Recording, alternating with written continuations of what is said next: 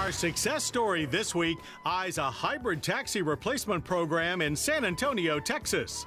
A 2007 city ordinance filled with incentives kicked off the voluntary program to replace traditional cabs with gasoline-electric hybrids.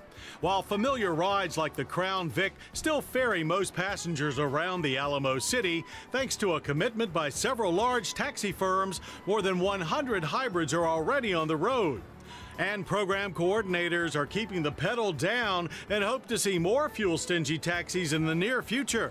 As technology changes in the automotive industry, our program will change with those technologies to provide a cleaner vehicle, but still provide the transportation needs of our citizens.